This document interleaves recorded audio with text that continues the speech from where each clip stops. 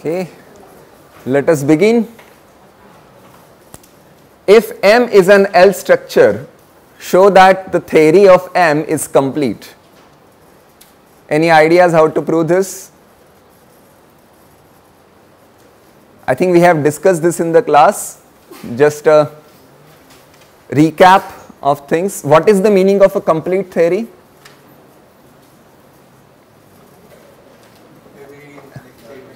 Every sentence is decided, which means either given statement, given sentence theta is a logical consequence of theory of M, or negation is a logical consequence. So can you show that?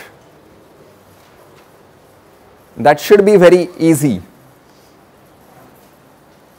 Yeah, because for a given structure, what is theory of M? So recall, theory of M is defined to be all those sentences such that they are true in M. Okay. The vacation period has taken over your brains. Yes. So try to get out of it. Yeah, we still have to go a long way. Okay. So what does that mean? Now let phi be any sentence. Then what will happen with phi? Either phi will be satisfied by M, or phi negation, or phi will not be satisfied by M, right? Then exactly one of M satisfies phi and M doesn't satisfy phi holds. Correct? Only one of it can hold. But what is the meaning of M doesn't satisfy phi? That is the definition of M satisfies negation phi. Yes, so therefore exactly one of M satisfies phi and M satisfies negation phi holds. Therefore exactly one of phi or negation phi belongs to theory of M. What does that mean? I mean, theory of M is deductively closed, right? So, I mean, essentially here we have, I mean, maybe I should write it here in red. So, phi belongs to theory of M. When does it belong? If and only if it's a logical consequence, right? So, therefore, exactly one of course, both of them can't be, because theory of M is satisfiable. It's a theory. When did I say it is if and only if? Huh? No, why is it if and, like, why does phi belong to theory of M if and only if it's a logical consequence? Because it's deductively closed.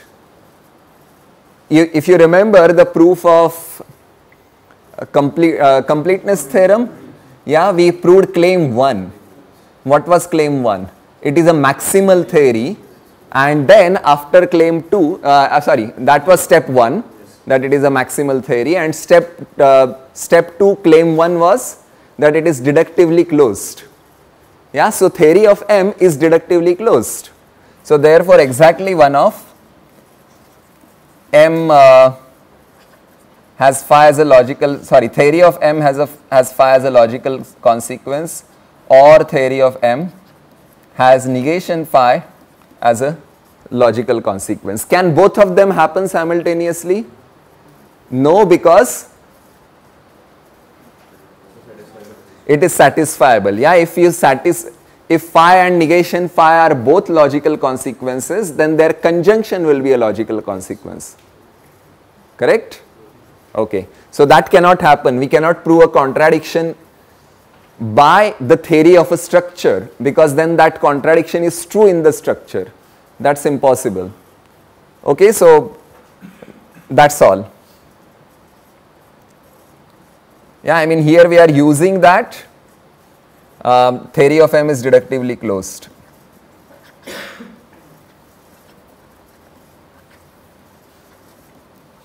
Okay, let's proceed. Show that the following are equivalent. Gamma is a theory. Yeah, gamma is complete theory, and any two structures for any two models of gamma are elementarily equivalent. Yeah, this is the symbol for elementary equivalence. So let us recall that M is elementarily equivalent. Yeah, elementary equivalence. Let me write it if you have forgotten.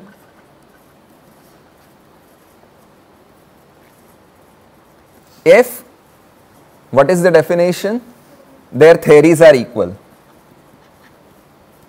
Theory of M is equal to theory of M dash. So this is a quite interesting statement. Yeah, gamma is complete if and only if. Now gamma is complete is entirely dependent upon the symbol. Yeah, the double turnstile symbol. You are starting with an arbitrary sentence and then gamma will make a decision for it. Either phi is a logical consequence or negation phi is a logical consequence. On the other hand, any two structures being elementarily equivalent, any two models of that theory being elementarily equivalent, that's entirely semantic thing. I mean, I understand that even double turnstile is a semantic consequence relation, but this thing is, you are just checking this. Yeah, and we'll see some examples of complete theories in this tutorial and you will see what I mean here. So, how do you prove 1 implies 2? Any ideas? If gamma is complete, then what happens? You start with any, so 1 implies 2. Oops. So suppose gamma is complete.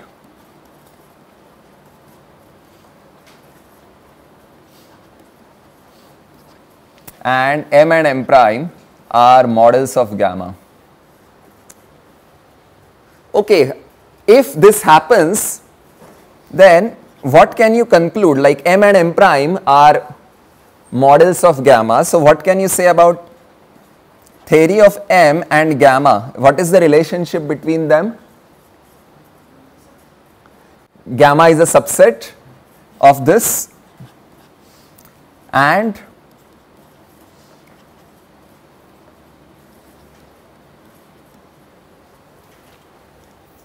but gamma is complete. Okay, gamma is complete. So it makes a decision. So let gamma prime be defined to be all those sentences such that gamma entails theta.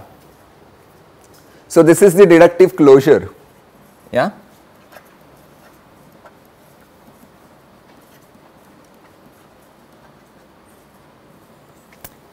I mean, even though I am using the word deductive closure, I don't really mean a syntactic thing. Yeah, deduction has to do with the single turnstile relation. But we are not talking about that because in predicate logic we decided we won't talk about proof systems at all. Okay, so what can you say about theory of M and gamma prime?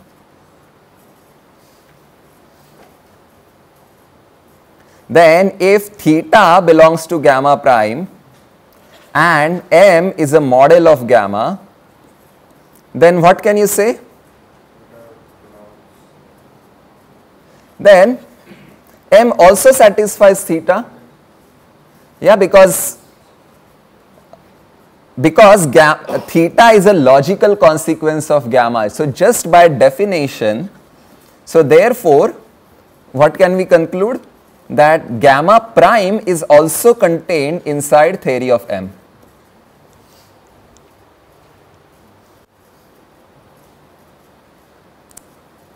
Yeah, I mean all the definitions are here. Just convince yourself that gamma prime, the collection of all logical consequences of gamma, those are also true in M. True in M is a subset of theory of M. Okay. Any questions so far? Fine. Let's proceed now. So gamma prime now is not only complete, but it's also deductively closed. What did we show here? Theory of M is complete and deductively closed.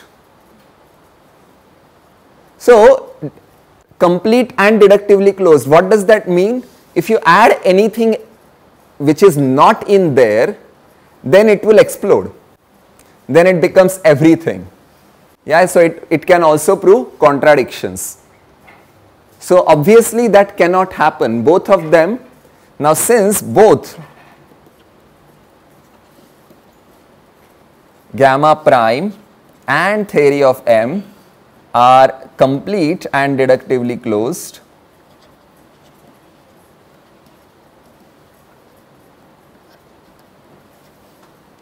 okay, what can we say? Gamma prime and theory of M have to be equal.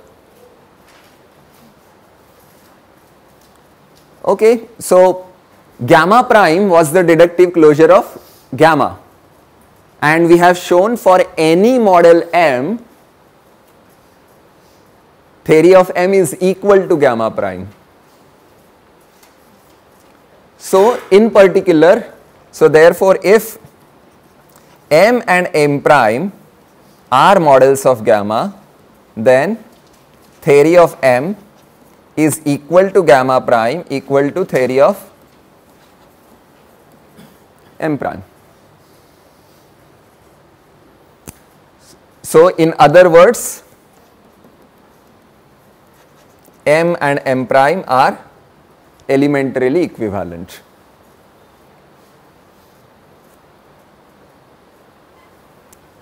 Okay, so this is what we wanted to prove. It looks long, but the idea is very simple.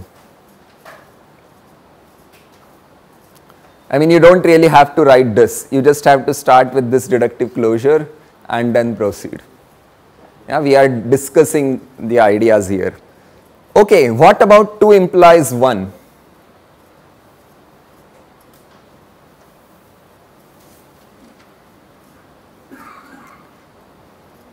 The proof is actually hidden in these steps itself. If any two structures, so whenever you are given a theory, yeah, you can always take its deductive closure. So for example, if I am given the theory of groups, then the deductive closure of the theory of groups, which is just 3 axioms, associativity, identity and inverses. So only 3 axioms, that is a theory. But if I am given a theory, then I can always take its deductive closure, and those will be all the sentences which are true in all the groups. That is the deductive closure. Now, once you know that it is complete, I mean, how do you know something is complete? That well, the deductive closure must contain exactly half of the elements, half of the sentences. That's all is required, and via trace these steps back, you will get it. Okay, I'm not writing it out. Instead, I would like to show you some example of a complete theory. So let us go here. So if you remember, there was a quiz question, just a 1-mark question. Write down that a particular structure has at least 100 elements. Yes? Well, the performance of the class was poor on that question, but maybe those who got it right can tell me what should be this answer. How can you write down that the theory, this is the theory of infinite sets. When do you say that a structure is infinite? I mean, this is more like a philosophy question. Yeah. When do you say that a structure has only 4 elements? That's our second question. Maybe that's easier to answer. Yes? It has only 4 elements? There exist 4 elements and there do not exist 5 elements. Yes, there exist 4 elements.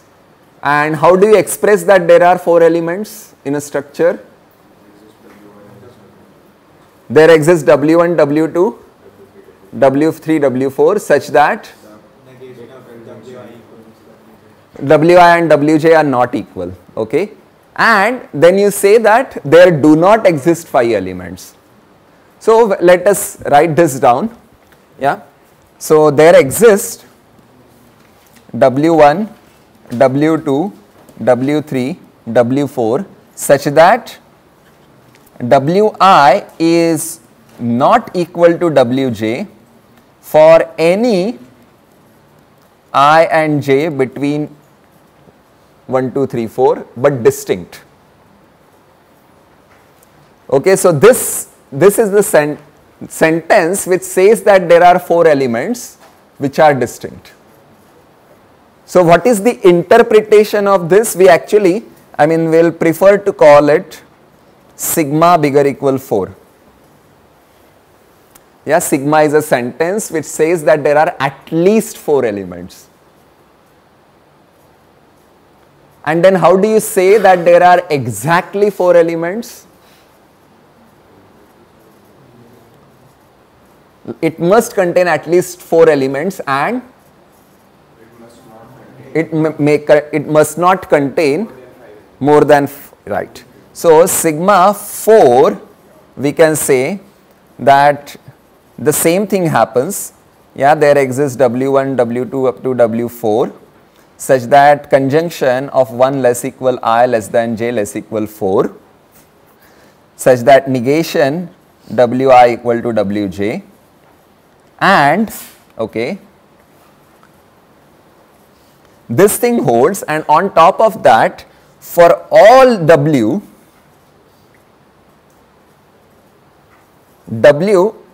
one of this is true.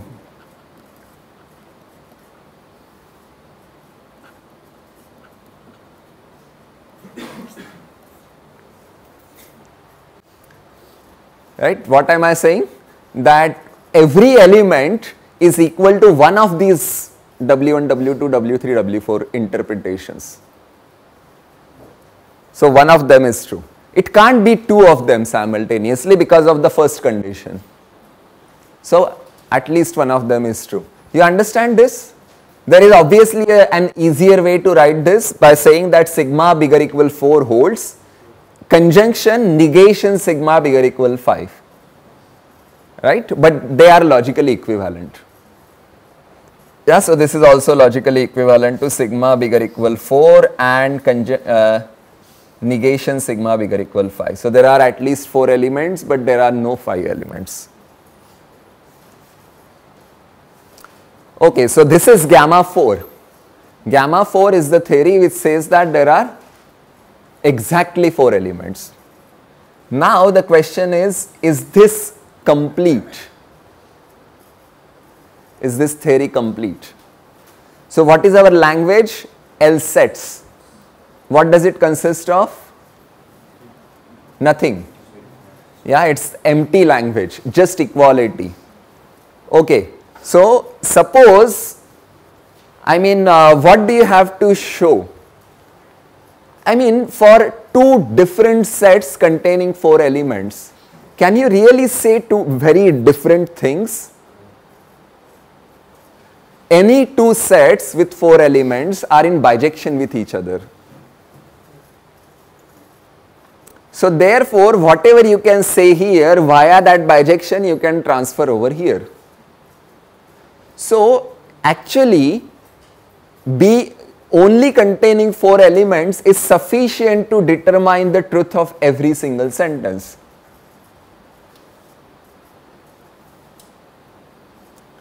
Okay, I am not giving you a proof of this, but are you convinced that this is true?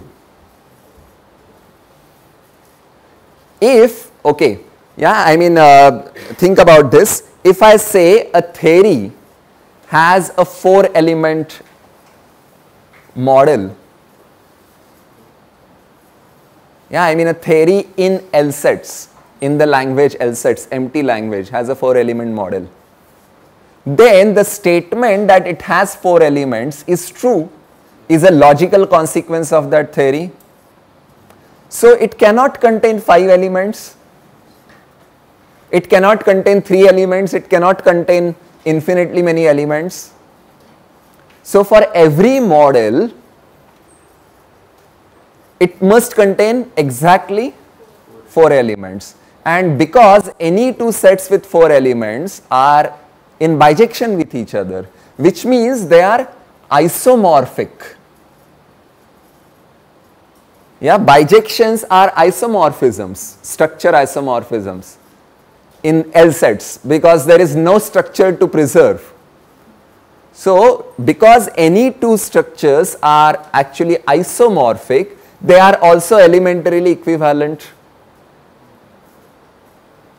And therefore, by whatever we just proved, 2 implies 1,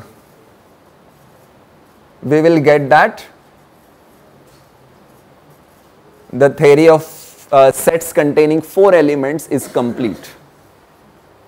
Do you understand what's going on? Yeah? And if you understand this, then perhaps you should try to answer this question.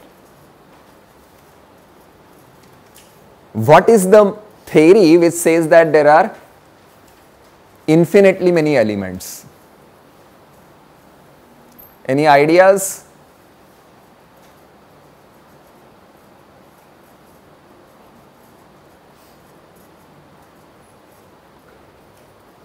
Can you write down a single sentence which says that there are infinitely many elements? We can first say that there is one element exists W1, and then we can have another sentence like for value, the infinite conjunction idea. It is not. Can we use infinite conjunctions?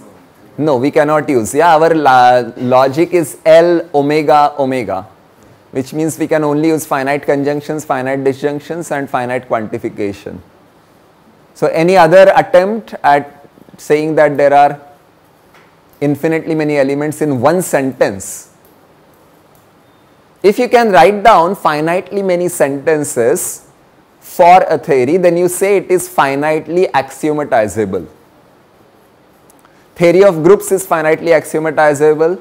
Theory of rings is finitely axiomatizable. Theory of vector spaces is finitely axiomatizable in an appropriate language. Yeah, I mean that one is tricky. But is the theory of infinite sets finitely axiomatizable? Just share your ideas. Just saying no is not enough. Then give me infinite collection of sentences which show this.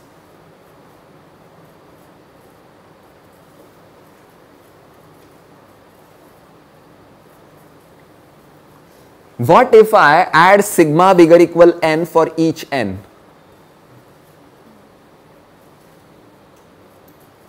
Then every model of this theory must have at least n elements for every n,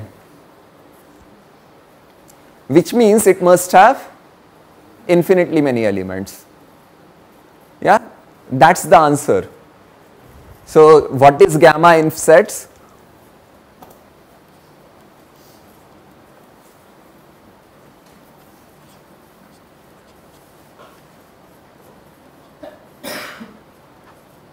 You add so many sentences. Okay. Now, what do you think? That is this complete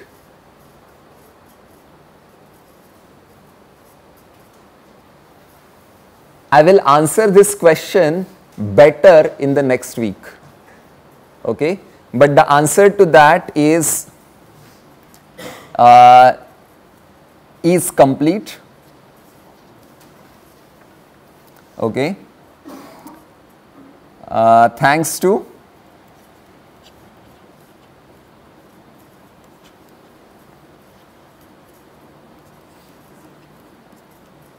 wash-what test.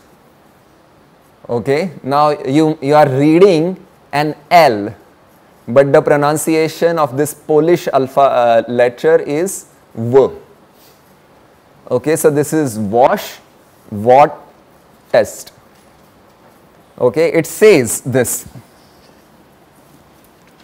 if a theory gamma has no finite models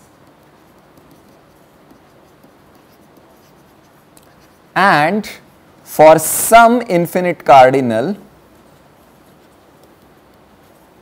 kappa there is only one model of gamma up to isomorphism, then gamma is complete.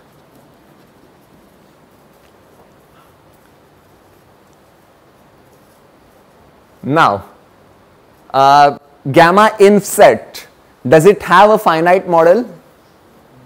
No. And let's say countable cardinality, aleph naught. For aleph naught cardinality, how many models of gamma inf set are there up to isomorphism, means up to bijection? Only one. Yeah, because all countable sets are in bijection with each other. So therefore, by this test, you conclude that it is complete. Yeah, so this particular statement, there is only one model up to of gamma of cardinality, kappa. This particular statement is known as kappa categoricity. Next week I will prove this. Yeah, but for now you just have to accept. Okay. Any questions?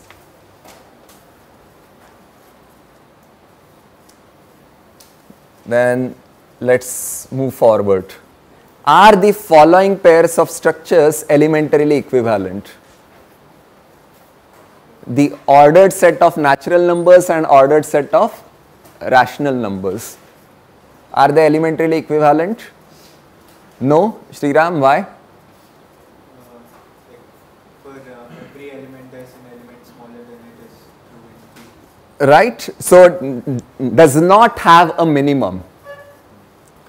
Is a sentence which is true in the second structure but not in the first structure. Yeah? So, does not have a minimum. You can write down this sentence.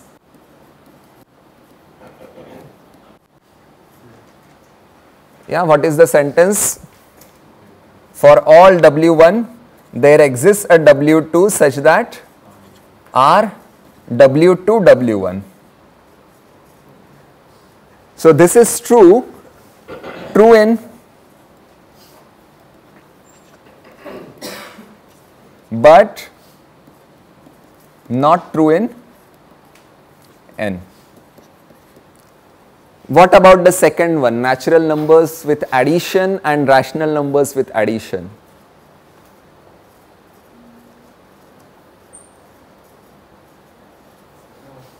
No, yes, good. You can write like 0, you can single out 0 in N plus, but you can't do it in N. How can you single out 0 in N plus? Like creating less than, using like there exists a number such that. By creating less than, but I think you can also single out 0 in Q plus by saying it's the additive identity. Huh. Yes, that's not working out then.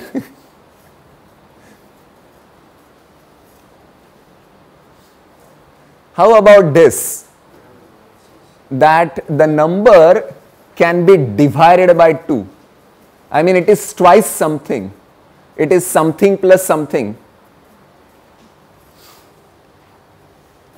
Every rational number can be divided by 2, but not every natural number can be divided by 2. Yeah, I mean this sentence, that for all W1 there exists a W2 such that f of W2 is equal to W1. This particular sentence is true here and false here.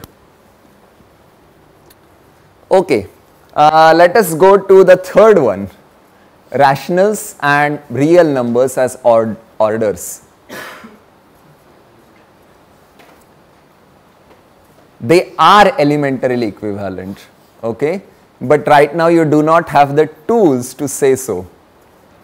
The answer to that is yes, yeah, because gamma DLO unbounded. DLO, you know, dense linear orders, and unbounded, it doesn't have a minimum, it doesn't have a maximum. This is complete.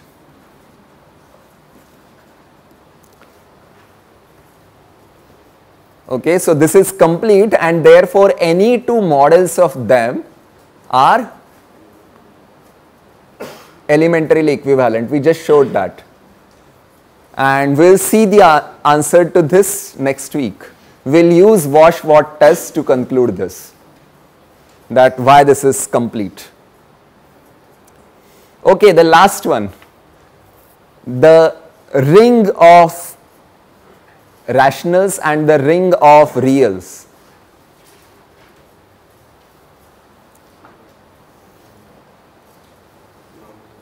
No? Yes? Tell me why.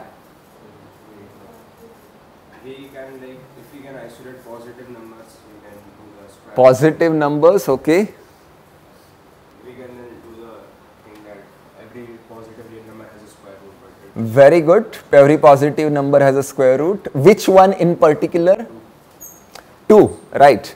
2 has a square root in real numbers. 2 doesn't have a square root in rational numbers. But how do we write 2? 1 plus 1. So basically there exists a W such that W square is equal to, I mean this is FG, F of E comma E. Yeah, this is CE, E comma E. This is true here, but false here. So that's all you have to do. Yeah, I mean this is a very simple type of question. If you want to show two structures are not elementarily equivalent, you have to find out a property which is true in one structure but not in another, and then you have to express it using a formula. Yeah, that part is essential. Let's proceed. Okay, PCFN. CF stands for finite cofinite. Yeah. So finite and cofinite. Is this a sub-algebra for following structures? So sub-algebra, okay, I mean this is perhaps a very complicated way to say, but what it is asking you to do is prove that every finite subset is definable.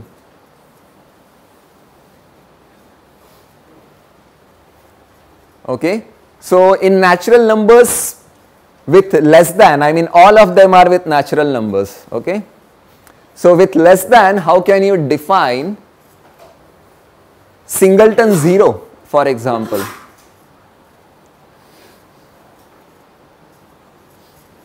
What is the property of 0 with respect to order in natural numbers? It's the minimum. Yes, so you can define 0.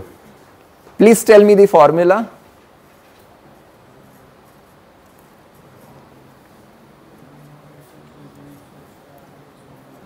Loudly, Sujal. There does not exist. So there does not exist any W such that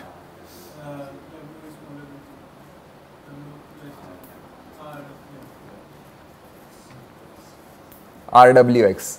Yeah, so this particular formula will single out 0. Yeah, so this is true only at, if this is my phi of x, then I should say that phi of n is equal to singleton 0. Okay, how about showing that singleton 1 is definable? What is singleton 1? It is the immediate successor of 0 with respect to less than. So only 0 is smaller than that, but nothing else is smaller than that. And now because 0 is definable, we can write down that sentence. Yeah, so for all W, RWX implies that phi of W holds, where phi is the formula above. So if W is smaller than X, then W is 0.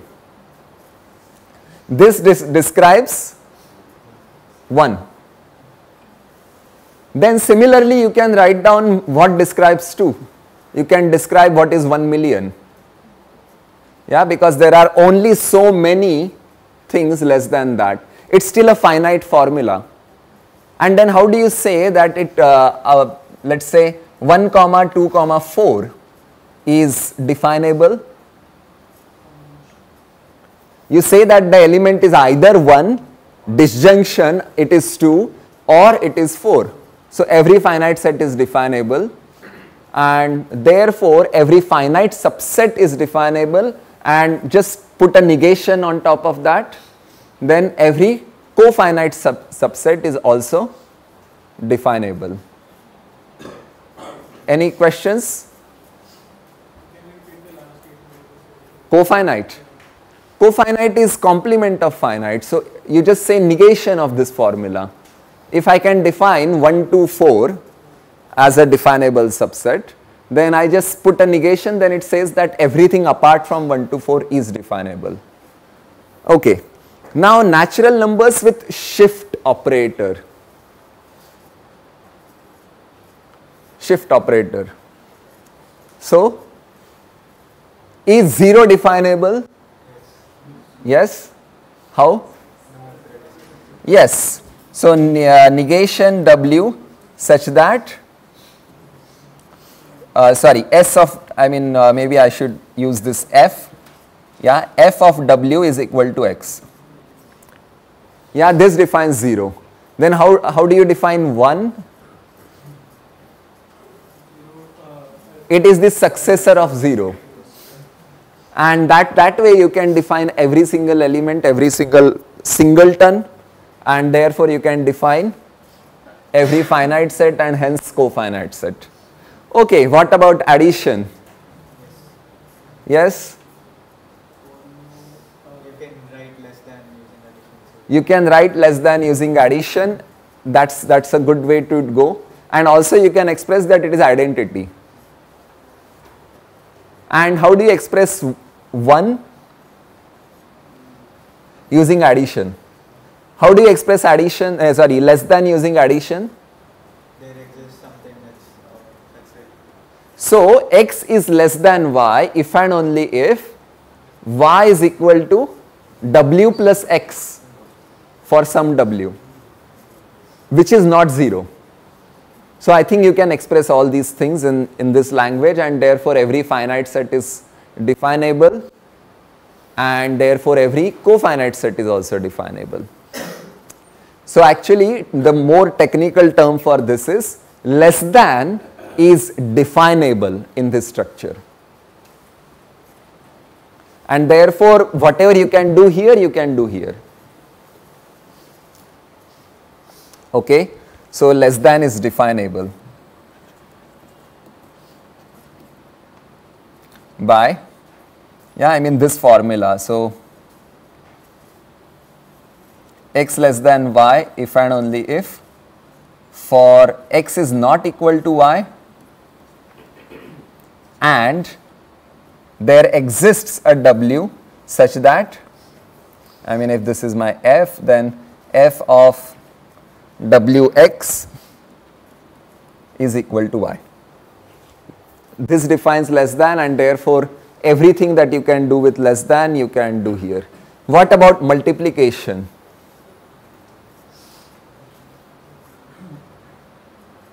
Can you define less than using multiplication?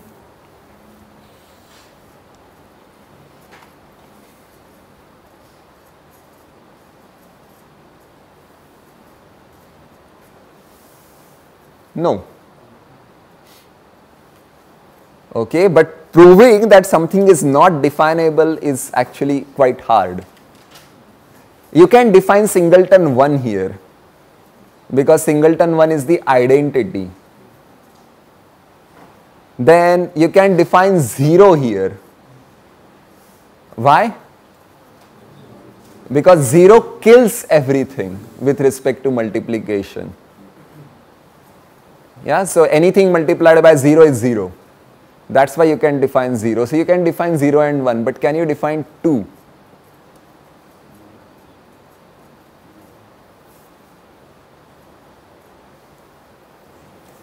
Okay, so not all finite subsets are definable. Yeah, so here I am not giving you a proof, but because proving that something is not definable is actually hard.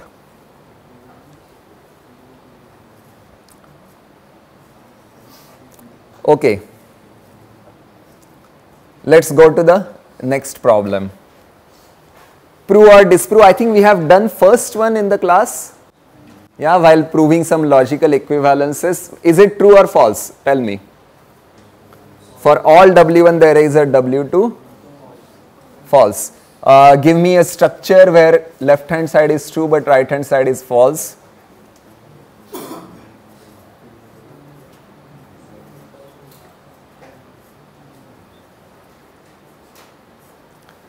The second one says, so if you interpret it as less than, then the first statement says that there is no upper bound. Okay, good. There is no maximum. And in a linear order. What about the second one? What does it say? There is a maximum. There is a maximum. So obviously that can't be true. Yeah, you take it in natural numbers with less than as the interpretation, and this is true, that is not true. But I mean, you should look at model answers and know how to write this.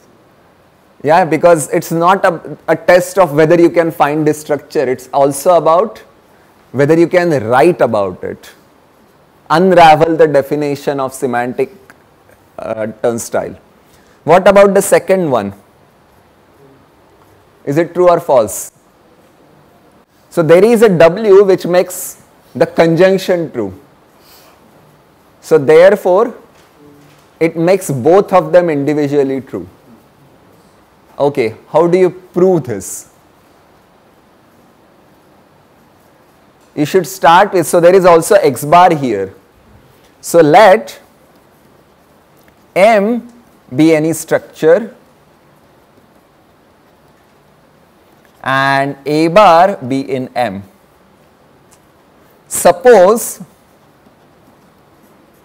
M satisfies LHS at A bar, and then you continue.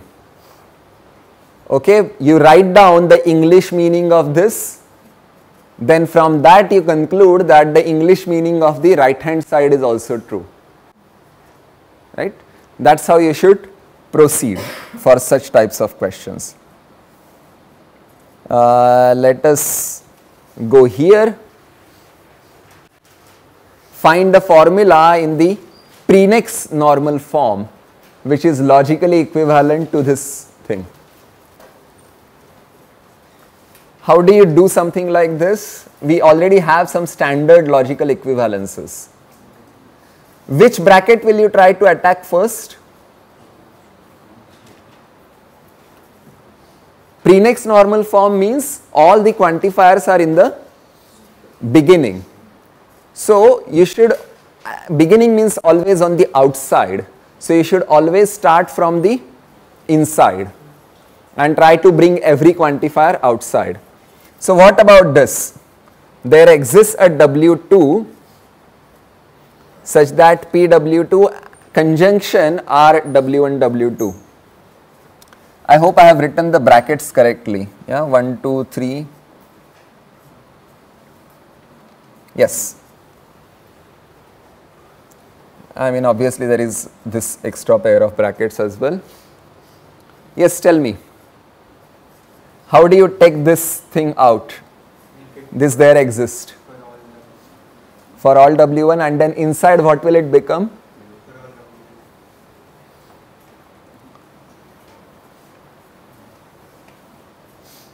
So this is logically equivalent to for all W1, I should take it out from, so see this is like, this is the green bracket, then there is one thing outside, so I should take it out from this blue one, the inner one. And no, but that is not sufficient either. I think I have written one extra pair of, no, this is not the correct one. This is the correct one. Right, and then I am supposed to bring it out. So for all W1, for all W2, what should I write inside? Keep it the same, right? PW2 conjunction RW1, W2. There should be a parenthesis, and I think we are done by putting this. Okay, so the process here is simple. You just have to use this logical equivalence sequentially. Maybe I should do one more. Yeah, the second problem is this. For all W R W W implies there exists W R W W. How do you write it in pre-next normal form? The first problem is that the scope of different variables is different. So you should change one variable to something else. So let's say we are changing this one.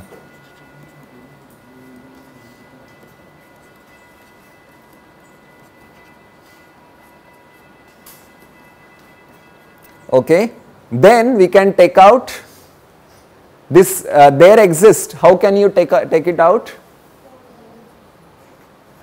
As it is, right? And this for all you will take it out as, okay, so with one more step in between, you will get that there exists W1, there exists W, such that R W1 W2, W1 W1 implies R W W, and that's all. I mean, actually this is a tautology. Yeah, because if the first one fails, then the implication is true, and if the first one is true, then so is the second one, so therefore the implication is true. Okay, so let us stop here. Well, let us do one more question, that is question number 5. So that is I from rational numbers to real numbers in the language of +.01. This is your language. Can you show that the inclusion map is a structure homomorphism? Do you remember the definition of a structure homomorphism? It must preserve addition, it must preserve multiplication, and 0 and 1. So which is quite simple here. Oh, sorry, there is also less than. What do you do with less than? It also must preserve order. Okay. Now the question is, does there exist any other homomorphism between these two. Inclusion is definitely a homomorphism. This is like ordered ring.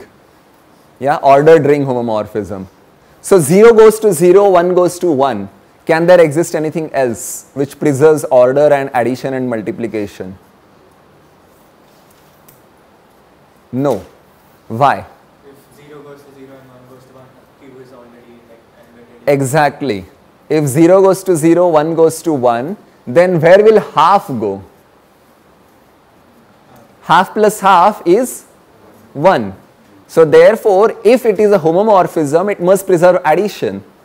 So therefore, if phi is a homomorphism, maybe if alpha is a homomorphism, alpha from Q to R is homomorphism, then alpha of half plus half is equal to alpha of 1, and this is equal to 1, and this is what? Alpha of half plus alpha of half, which is 2 times alpha of half. Well, therefore alpha of half is